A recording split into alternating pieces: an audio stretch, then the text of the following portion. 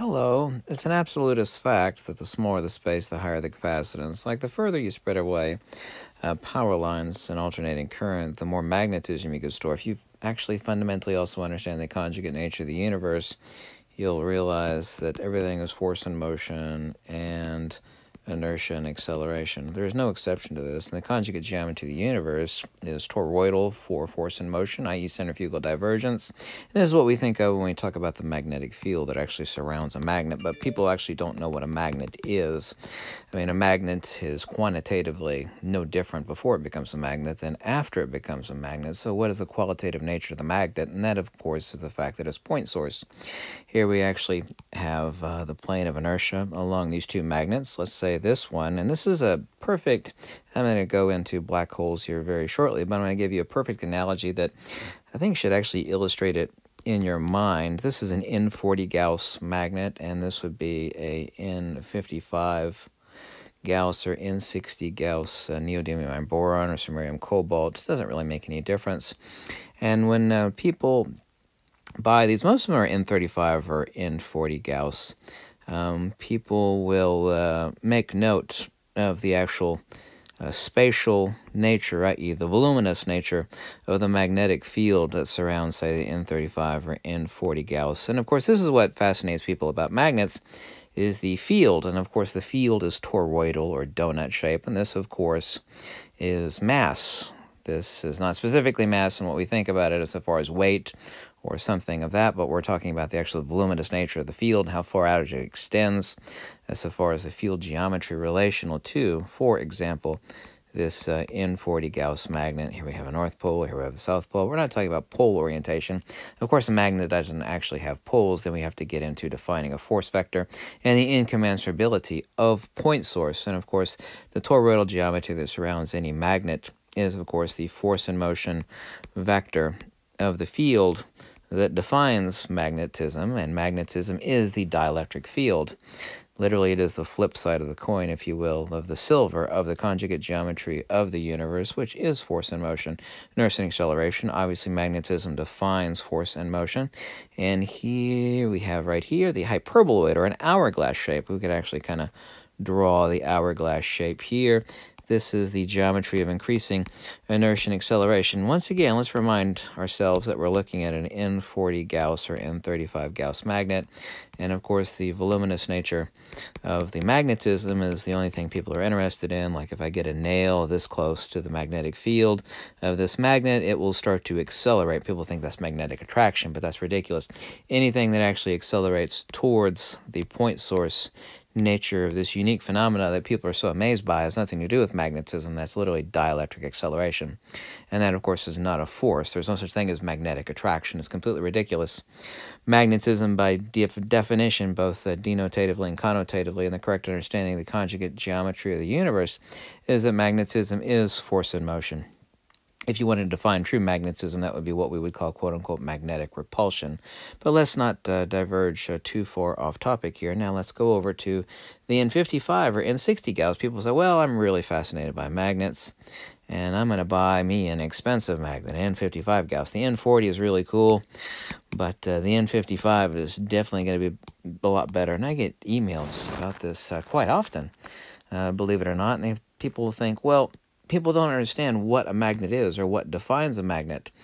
And they think the magnetism is something wholly separate and unique, you know, that a magnet is, quote-unquote, emitting magnetism. And it's not. It's not emitting magnetism. It's the actual nature of the ether, the field that actually surrounds the magnet. The magnet is not emitting anything. Actually, quantum idiots actually will say that a magnet is emitting, quote-unquote, virtual photons or virtual particles, which is completely ridiculous. This is an arbitrary concept completely dreamt of in the minds of intellectually drunk people. They're not the inputs or outputs of any experiment ever done. It's completely ludicrous. But let's actually get on to the topic of this really, really strong, really, really powerful magnet, and that people will realize relative to, once they purchase it, and they'll say by their cylinder or bar magnet similar to that of their N35 Gauss magnet, which has this sort of magnetic field around it. And I'm kind of drawing this improperly here because I only have so much space to draw that. You know, what is the issue with the fact that the spatial bubble, if you will, the toroidal bubble that surrounds the super powerful magnet is much smaller. In other words, you have to get a nail, for example, or other ferromagnetic objects much closer to the physical magnet of the more powerful magnet.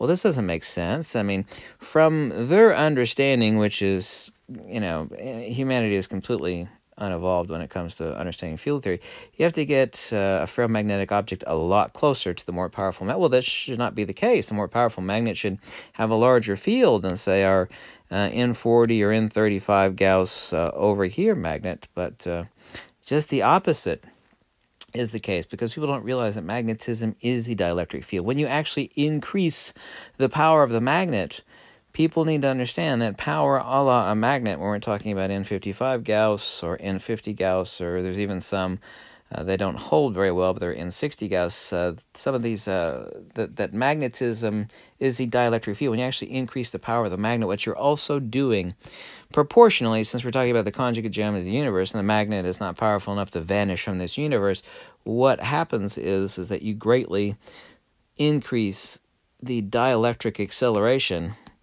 of the nature, because you can't have one without the other. Whatever happens to one happens to the other. By increasing the power of the magnet, what you've done, and power is only proportional to the dielectric. Remember, the smaller the space, the higher the capacitance. In other words, a high capacity or a dangerous capacitor, for example, is very small spatially. The same is true, and I'm trying to use this capacitor analogy, which is a reality, the smaller space, higher the capacitance, in relationship to discussing or painting a visual picture in your brain about the fact that a more powerful magnet has a much smaller, spatially voluminous toroidal field around it, a la the ether, than does a less powerful magnet. Well, the more powerful magnet should have a bigger field. No, the power of the magnet is in the dielectric. Everything is the dielectric in any object.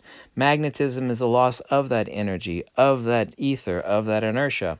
The more you increase it, and this, of course, does not work in the real world, but say, for example, you are standing in your shower and you increase the power output from the head of your shower and taking a shower, and proportional to that, of course, your drain only drains via gravity. It does not suck in the water at the bottom of your bathtub. But say, for example, you had a tub that worked in conjunction with the output. By actually increasing the power output, you drastically increase the suction at which the water drains at that bottom of the drain. The same is true analogously with the magnet.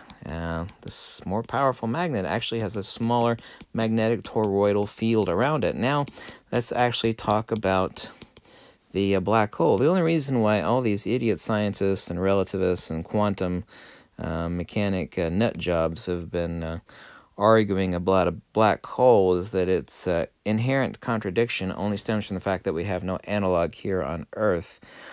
People are confused when we talk about mass, so we're not talking about weight. However, weight is often interchanged equally with that of mass. We think of mass as weight, and weight as mass. But what if a magnitude was non-existent? Let's take, for example, a single weight. Let's say a 1 pound lead weight. And remember, the most important thing that we have to understand is that the only reason anything has volume in the universe is due to magnetism and magnetism only. The one thing accurately you learned in school or high school or college is that every atom, and this is what they said, every atom is 99.99999, etc., etc., etc. percent, they say, empty space. In other words, this is an atom, right? It's basically, there's nothing here. Well, that's not true. The air inside the balloon, or the radius in picometers of every atom, is due to magnetodielectricity. In other words, every atom obviously is a dynamo, and it's actually generating magnetodielectricity. And the volume, if you will, of every atom, this is our little tiny nucleus in here, infinitely smaller than that, is right here. But the only reason this atom has any volume is due to magnetodielectricity, and the volume of which is the magnetism. Okay, now let's actually apply that to something that's supermassive that actually attains to point source coherence. We know that actually stars die when they start creating iron, and of course iron is magical, if you will, because it Actually, we're not drawing that. Let's actually draw a supermass here. And let's erase that. And normal supermass, okay, where we actually have pressure equalization. This is the force and motion vector that keeps anything within the visible universe. And this, of course, is magnitude, yes? Magnitude of what something takes up in our space relative to its radius, its circumference, its diameter. And that is solely due to magnetism and magnetism only. The only thing that keeps anything, I'm repeating myself, but it's so important, the only thing that keeps anything in our visible universe is magnetism and magnetism only. And of course we have against that, and this is the reason why too, when you melt bismuth, bismuth is the universe's most diamagnetic element, i.e. hates magnetism, if you will. This is what happens when you melt bismuth. It actually shrinks substantially. I've melted a lot of bismuth. This is the dielectric inertia and acceleration, which is fighting magnetism's force and motion vector to keep a specific magnitude. Like a pound of bismuth has a certain magnitude that is wholly different than a pound of styrofoam, right? Versus a pound of lead, versus a pound of titanium. And of course this has to do with the magnetic and dielectric properties operating against one another, and they operate in a certain balance, and some of this balance is extremely bizarre. Like I said, when you melt bismuth, it shrinks drastically. And the reason why it shrinks drastically is because bismuth is the most diamagnetic element in the universe. That is also the reason why it is the most diamagnetic element. It's the most diamagnetic element, therefore when it actually heats, you actually bring it to a state that it will seek pressure equalization relative to its electrical, magnetic, and dielectric properties. It will actually attain to or rest itself in a very small volume. Here, of course, we have pressure equalization. Depending on the element and depending on the mass, we have a supermass, whether that be a star or a pound of lead or a pound of anything that actually has a certain mass, a certain volume within the universe. And we have no analog for this in our world, but it is hyperlogical, and if you think about it, you will understand that it's hyperlogical. If, however, like I said, once again, I'm repeating myself, the only reason why anything has any mass in the universe is due to magnetism, but if we actually have a supermass that attains to point source, okay, we're drawing out the magnetic vectors here that keep something within the universe, but, okay, this is the fight between spatial and counterspatial. This is, of course, now we actually have the fight towards counterspace right here, and of course this is spatial over here, everything out here is spatial. This is, of course, the magnitude that keeps anything in the visible universe. And here we actually have the counteraction of counterspace, the dielectric nature of an element or of a mass. But if that supermass attains to point source, then we actually have something interesting that happens, and that is that, let's erase all these magnetic vectors here. The only thing that we're left with extreme disproportionality, such that we have extreme disproportionality between the spatial vectors and counterspatial vectors of the dielectric and the magnetic, just like our capacitor, just like our normal magnet versus our super powerful magnet. And then what we have, interestingly enough, I'm going to draw this here, let's get rid of the spatial here. We still have this volume here. Okay, we still have this volume or magnitude here, but the mass vanishes from our visible universe, and then what we're left with, there we go. Of course, it's not a point, but let's draw this out here. There we go.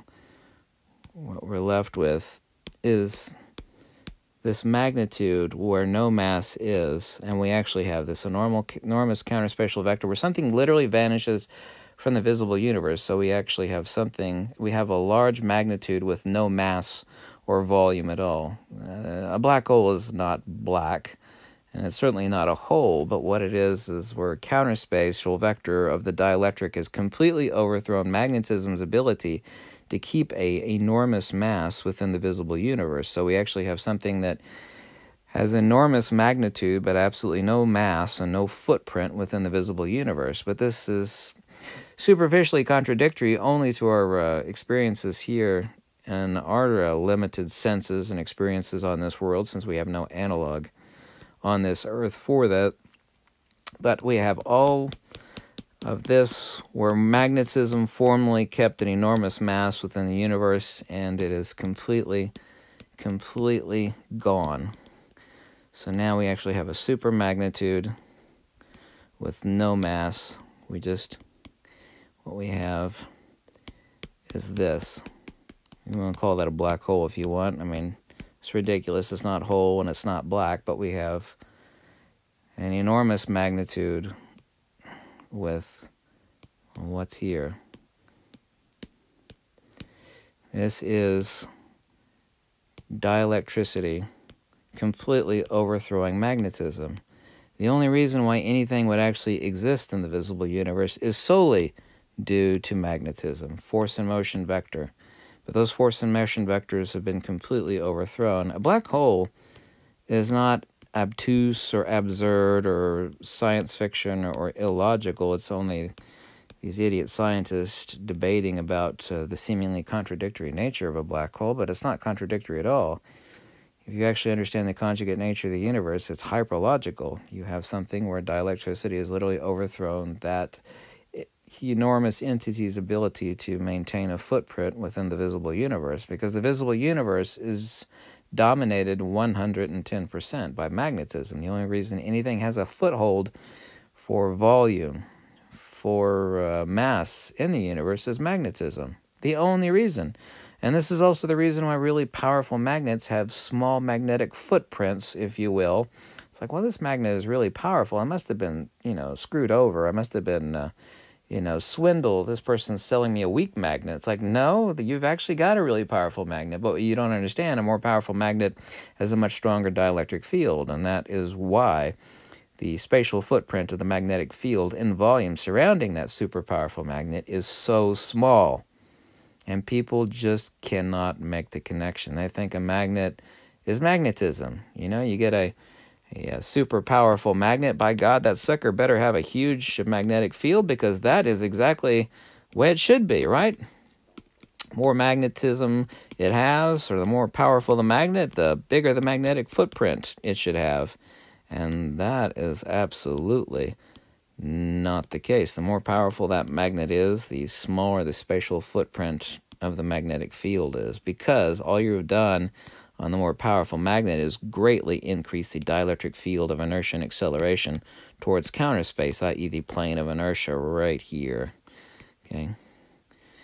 This is the conjugate geometry of the universe, the toroid and the hyperboloid, respectively the torus and the hourglass shape. This is the conjugate geometry, the yin and the yang, the tower of the universe, right here. And the more you increase the power, the more you decrease the magnetic field. Anyway, thank you so much for watching, and I hope that explained a few things. Okay? Thank you.